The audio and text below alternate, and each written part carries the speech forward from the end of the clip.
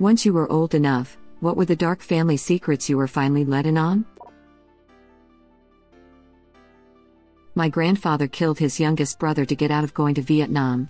He, his brother, and 2 of their friends had their numbers called in the draft for Vietnam. They didn't want to go, obviously, but they didn't come from money and all worked to support their families. If they got arrested, they'd lose their jobs and their families would lose their income. So they decided on a different plan to get out of going. They would drive to get their medical checks together, and on the way there, they would drive the car into a tree. The plan was to get too injured to get sent to war, but not so injured as to be permanently crippled, and it had to look like an accident so nobody got arrested. This was in country Western Australia, so they were all going to say they swerved to miss a kangaroo, and hit the tree. My grandfather was driving, his friend was in the passenger seat, and the other 2 were in the back. His brother was behind the passenger seat. They hit the tree doing about 40 kilometers per hour, enough to be serious. A broken leg for my grandfather, a broken arm for the guy behind him, and broken ribs all around. They definitely weren't going to war. The problem was that for maximum impact, and because this was rural Australia in the 60s, they weren't wearing seatbelts. And nobody found them or their car for an hour or so. And nobody considered internal injuries in this plan. And my grandfather's brother bled to death from a ruptured spleen in the back seat. He was dead before they got to a hospital. My grandfather never forgave himself, and he never talked about it.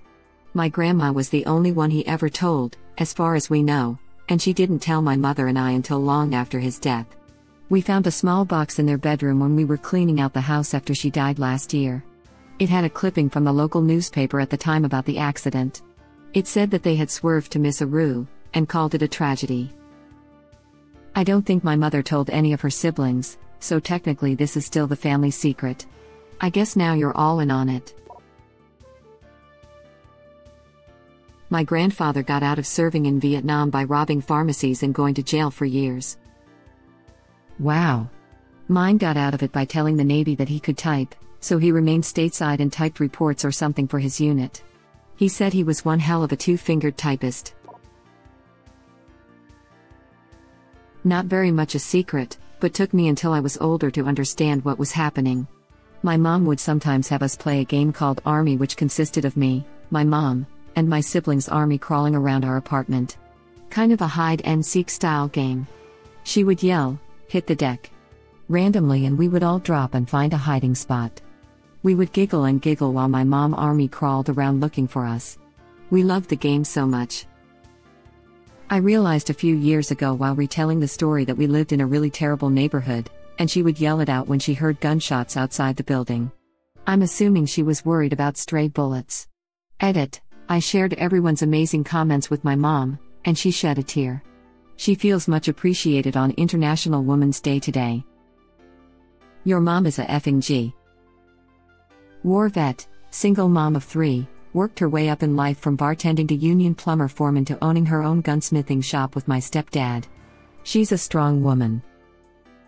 Pretty effing smart way to teach kids how to duck and cover without scaring the hell out of them. She did a great job to shield us from the negatives of our financial situation. Definitely admire her for it. When I was about 10, my cousin and his dad died. I always thought it was an accident and on the same day. When I was old enough, I was told that his dad actually committed suicide and my cousin followed him couple months later. Truly devastated me, although I didn't know them well. Edit. Thank you for the warm words and also for sharing your similar stories with me. I've read all the replies. My grief is still there because I understand that with professional help both would maybe still be here today. It just wasn't common to seek help back then. I hope all of you are well. I'm so sorry. I know of a similar story. When I was a senior in high school, 2006 to 2007, one of my classmates lost her dad to suicide over winter break. Poor girl was so close to him, and it took her a couple of months to feel mentally okay enough to come back to school. She had just gotten back into a regular school routine when one day, she was pulled out of class. Her older brother had committed suicide. That was it for her, and she finished her schoolwork at home for the rest of the year. Obviously, it was beyond devastating for her, her older sister, and their mother. And it broke our hearts that while the rest of us were doing prom, prepping for graduation and college, etc., she was at home wrestling with deep grief. From what I can tell on Facebook, they are all doing well today, but man, I can't imagine what it was like to be the people most directly affected by that situation. That my cousin was actually my half-brother. Mom got pregnant in college and my aunt and uncle adopted him. And that my dad wasn't my biological father. Mom and dad got divorced, she got pregnant by another man, and my dad wasn't able to have kids of his own, so they got remarried and he raised me as his own. There are 2 posts here about a cousin that is also a half-brother. And if you put the 2 together, what do you get? A full brother. My uncle is believed to have murdered 2 Australian police officers in the late 80s. Holy crap. Walsh St? Yep.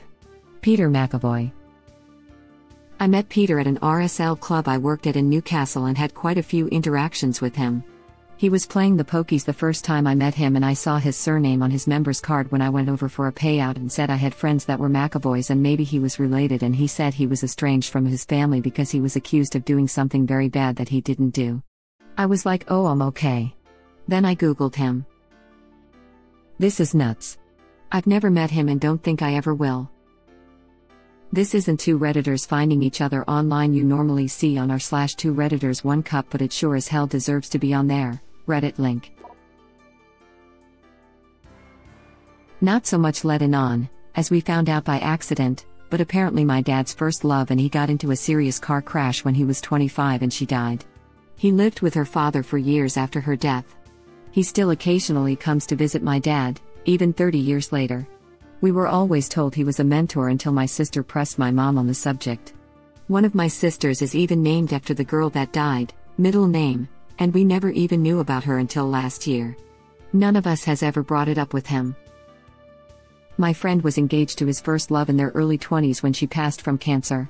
10 years later, he got married to an amazing woman who honored his late fiancé in their wedding ceremony.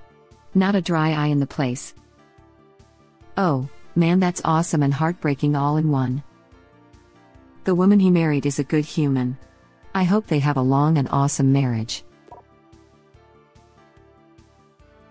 The reason I had a live-in babysitter when I was 5 that moved in at 2 a.m. was because my mom's cousin killed 2 kids and we ended up harboring his daughter during the trial.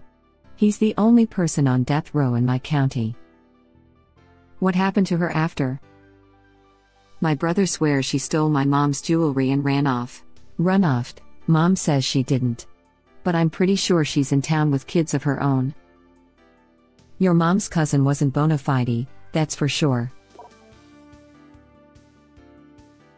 My grandma retired and she still decided to work for her brother in his restaurant to save up money for when she dies. Funerals are, obviously, expensive. She insisted he would hold on to her paychecks and pay for her funeral when she dies. He never did. What a effing butthole. How did the funeral end up being paid for? I think another family member paid for it. And the spot on a cemetery has to be paid for after the first 10 years for another decade. My mom was trying to sue her uncle to pay for it. But they only had a verbal agreement about the funeral, so it wasn't successful. My dad did a whole load of work for a family member who said that he'd use some of the money he'd have paid my dad to buy the headstone. He didn't. My dad's headstone was repossessed. Headstone repossession is a new low. I am sorry to even know such a thing can happen. I think this is the crappiest one, to actually exploit your elderly sister that way. I don't know why, but this is the worst, but it's horrible to me. Because it's callous and a decision purely based on greed. It pushes aside what should have been decades of familial love for, what, $10, $20K? That's it? The price of a new car? It's low, shameful, and slimy. To me, this is the worst story on here. My heart sinks and I mourn for that man's parents when I read about this, and hope they never got a chance to hear about how their son acted towards his sister. My grandparents spent some time in lockup after my grandpa killed their newborn in a shell shock-induced frenzy. They were jailed because they buried her body in a cave and tried to hide it. My mom and her siblings were all adopted out very young and went back to their parents around 11 years or so later. I knew that growing up, but didn't know why until I was older. That's so terribly sad. A genuine tragedy. I can understand why they wouldn't tell you until you were a little older. I wish in a way they would have told me when I was younger, as I think it would have allowed me to understand my grandma better. She was nice, but extremely detached. Going to hers for a visit was sitting there talking amongst yourselves while she read a romance novel. You could occasionally get a response, but you'd usually have to really pull her away. The only time she wasn't reading was when we would be actively out buying new books for her. This was a monthly outing, weekly for her, but a different aunt's responsibility each week. We'd get her engaged all the way to the store, where she'd buy a book to be completely engrossed in when we went out for lunch. I do get the quiet though, just wish I could have helped her. She was obviously escaping reality. Oh my goodness. This is also really sad. Now I can totally see how you wish you would have known. Detachment and escapism are definitely coping mechanisms for some people, but it's just extra sad that she had children and grandchildren who clearly loved her and wanted to connect with her, but that she just couldn't bridge the gap. At least you are finally able to put her behavior into a context where it makes sense, and can understand that she wasn't cold as much as hurt. Better late than never, I hope. My mom used to hide in her books as well. It took me years to realize that in doing so she was effectively trying to hide from reality. To put it shortly, my family tree is more like a very long branch. Yes, we have the genetic defects to prove it. That's not uncommon where I'm from. Hundreds of tiny isolated rural communities with little easy access led to a lot of accidental inbreeding. World-class geneticists flock to my province to study all the weird crap that pops up. It's gotten to the point that people in other nations have found out their family was from here when they get a disorder or defect that was only present in this one family from this certain bay. That's really interesting. I won't ask for an example disorder since that might reveal your location, but it's interesting there's such highly unique mutations in humans. It's no worries, I'm from Newfoundland, Canada. And yeah, it's fascinating, but the big thing is that the relative isolation of NL allowed for certain traits to be effectively isolated, making them seem more unique. It usually shows up in certain types of cancer, like how in my family colon cancer has been hereditary, but it's also often rare types of heart disease, hemophilia, or a high prevalence of syndromes like Bardet-Biedl.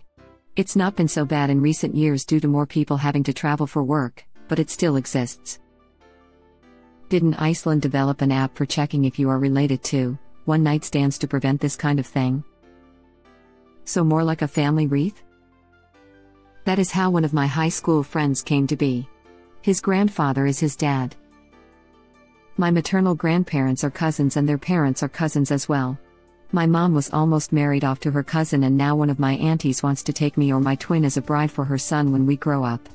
We live abroad and she lived in UK, we are from South Asia, and she keeps insisting we move to London with her for further studies. Bitch, no, I didn't even know my 4 cousins existed. I am not moving in with them. One last thing, she expects me and my sis to move in with her to study and also help her around her home. You want free slaves, it ain't me. My cousins used to stay with us a lot. I remember my male cousin was just a small baby when he first came to us. He would scream and scream and scream all night, and Mum put him in my room, so I used to spend the night cuddling him or playing peekaboo. My other cousin was my age, 5, at the time. I found out later, my auntie was a heroin addict and a sex worker. My cousins were the result of clients, and my male cousin was actually born whilst my auntie was heavily using and he was going through withdrawal after his birth. My grandparents ended up flying in from Wales and taking custody of them, as well as putting my auntie on a plane and leaving with all of them. It was one of the saddest days of my life that I never understood. I thought they were going to be my brother and sister and wasn't sure why all of a sudden they were taken from me. Edit. Wow, thank you so much for the awards. I've just woken up and have loads to read through. For those asking, my auntie made it out of that life. She prefers to be alone and doesn't have anything really to do with the family. She still lives in the same village as my grandparents. Them being taken was always something that upset me so much, but was swept under the rug so much I thought I was being dramatic. Seeing all your comments is so validating and I thank you for that. So sad to read this. How are they doing now? My male cousin is doing super well. We are still very close. He came to my wedding last year in Australia. My female cousin unfortunately has succumbed to a similar lifestyle as my auntie and has disconnected herself from the family. I think she went through some pretty heinous stuff when she was being bounced around through foster homes before us, so she's got a lot of darkness. That my grandpa molested all the women in our family, not just me, and they let it happen because that's just what you do. When my grandfather molested me, young adult at the time, my grandmother literally got down on her knees and begged me not to tell because it would bring shame to the family. Sorry, Graham, he brought shame to the family with his actions. It's not my duty to protect him or your reputation. That's terrible. What happened afterwards? Did you say something? I told my mom but didn't really want to tell anyone else. I was so confused and didn't want to hurt my gram at the time. Mom, bless her, took the initiative, and spoke out, as did my dad. Dad, in fact, informed his entire family. It was his father, and it indeed tore them all apart. However, it brought to light the fact that my grandfather had molested his daughter years ago, along with her friends and many other young women. His reputation was entirely ruined and my grandmother was furious. She still believes/claims that he wasn't in his right mind when he did those things. She's just in denial and probably will be until she dies. He passed away a couple years ago while I was out of state. I had forgiven him and visited him one last time, but I was kind of glad I didn't have to attend his funeral. I don't know what I would have said. I am so sorry for what not only your grandfather did to you but also for the further pain caused by the rest of your family. I really respect and admire your incredible courage and the tenacity of your parents to protect you just like any parent should. That is one of the saddest, most backward things I've ever heard. I'm sorry, X. That is actually what you effing don't ever do. Holy crap, thanks for all the awards. And F you Grandpa, and also Uncle Roy from the other thread. Thank you for watching. Please subscribe to be the first to know about Red Rabbit Reader's new videos. If you like our videos, please like them on YouTube and share them with your friends. We welcome your comments below. Press to start another of our videos.